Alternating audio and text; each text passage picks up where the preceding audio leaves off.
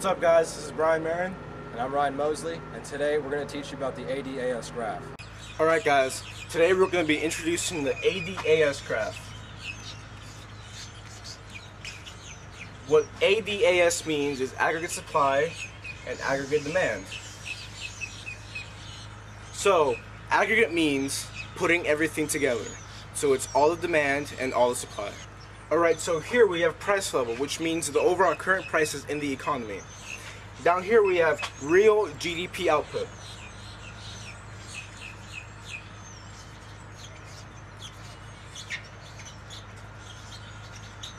What that means is the total amount of output in the economy in a certain country.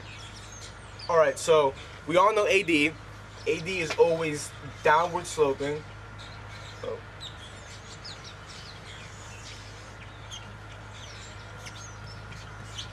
What AD means is that when price level is up, when inflation's up, it means consumption is down.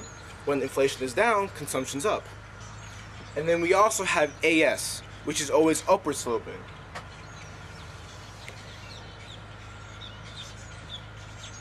This means that when prices are low, then the production is low. When prices are up, then production's up. This could be manufacturers, businesses, stores, etc. Okay, so here in the middle where these two intersect, it's called equilibrium.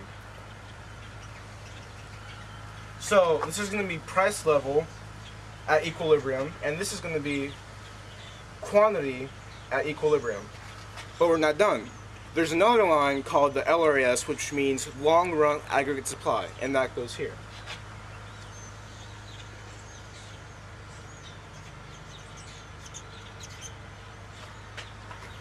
Okay, so what LRS means is everything that will be produced in the long run. So, when price level moves, it's the only one that's going to be moved on this graph, on the LRS. When output's never going to move, so no matter what, the quantity is always going to be the same. So, let's say that AD increases. No, so AD increases. So that'll bring us to a new equilibrium. So now you're saying price level and output increase. Now let's back up. Seeing as how price level increased, inflation increased.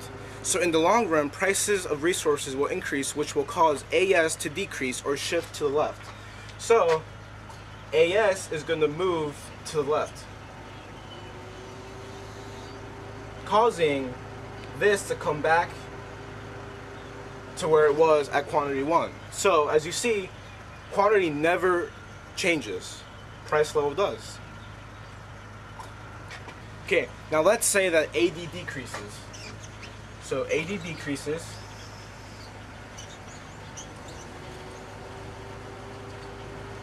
Okay, again, you see that they both shifted. Now, let's back up again. In the long run, prices of resources will fall when there is a recession, shifting AS to the right. So let's take AS to the right.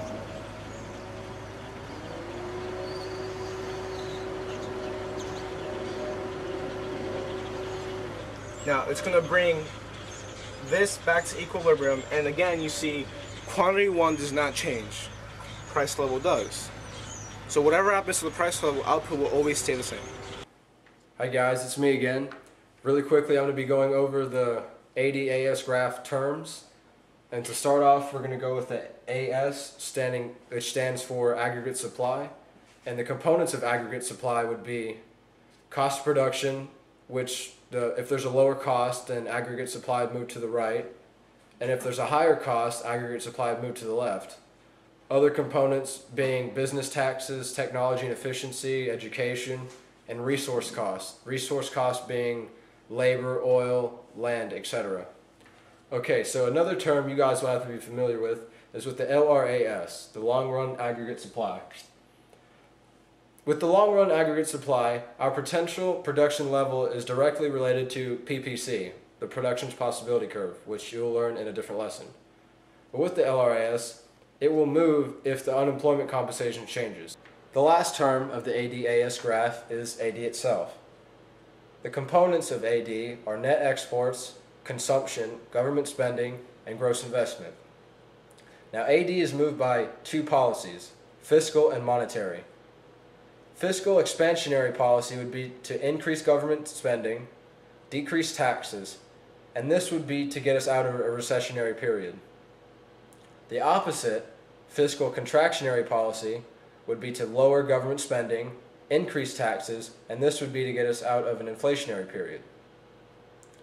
Monetary expansionary policy would be to buy bonds, lower the discount rate, and lower the reserve ratio. Opposite of that, monetary contractionary policy would be to sell bonds, increase the discount rate, and increase the reserve ratio. Now, if you're unfamiliar with discount rate and reserve ratio, it's fine. I've got it covered.